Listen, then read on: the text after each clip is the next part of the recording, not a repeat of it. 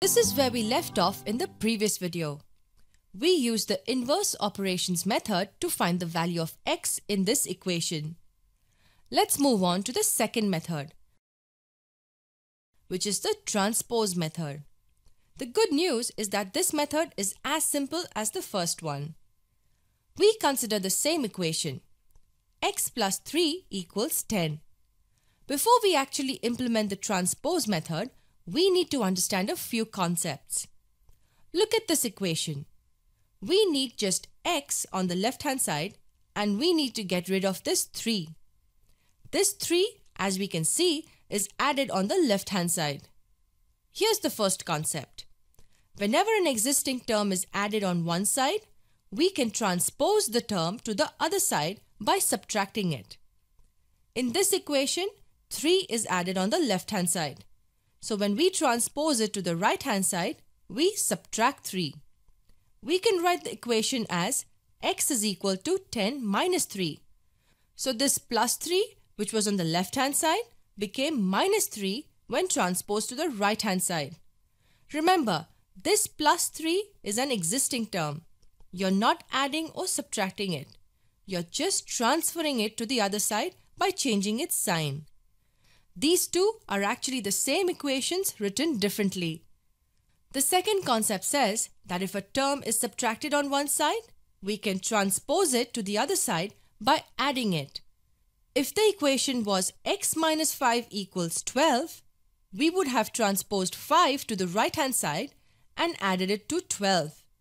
The equation would then be x equals 12 plus 5. So here 5 was an existing term that was subtracted. We transposed it to the other side by adding it. This concept is valid for addition and subtraction of terms.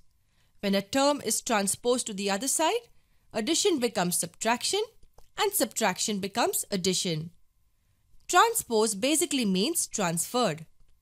The concept is similar for multiplication and division. A term that is multiplied on one side is divided when transposed to the other side. Let the next equation be 2x equal to 14 that we need to solve. Since our aim is to have just the variable on the left hand side, we should eliminate 2. And since 2 is multiplied on the left hand side, we transpose it and divide the right hand side by 2. We get x equal to 14 by 2. Similarly, a term that is divided on one side is multiplied when transposed to the other side. Consider this equation. X divided by 2 equals 7. We can see 2 is dividing the left hand side. So we can transpose it to the other side by multiplying the right hand side by 2. We get x equal to 7 multiplied by 2. So remember these 4 rules. If added, then it's subtracted when transposed. If subtracted, then added when transposed. If multiplied on one side, then it's divided when transposed. And if it's divided on one side, then it's multiplied when it's transposed.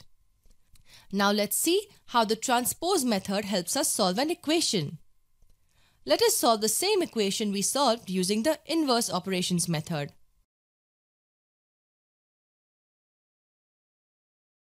(2x plus 5 equals 13). I reiterate, our aim is to keep just the variable on the left hand side. So we transpose 5 to the other side. Since it is added on the left hand side, we transpose it to the right hand side and subtract it from 13. We get 2x equals 13 minus 5. This gives us 2x equals to 8. The next step should be to eliminate 2 from the left hand side. Since 2 is multiplied with x on the left hand side, we transpose it to the right hand side and divide 8 by 2. So we get x equal to 8 by 2. That gives us the value of x as 4. We can see that we get the same answer using both the methods. The transpose method is actually the same as the inverse operations method. Just that instead of subtracting 5 from both sides, we transpose 5 to the other side. It's the same thing as 5 and minus 5 cancel out here and all we are doing is subtracting 5 from the right hand side. So we are avoiding a couple of steps to write the steps directly. In the inverse operations method, we use more terms to eliminate terms on the left hand side. Here we just transpose them to get the same result. In our videos, we will be using the transpose method.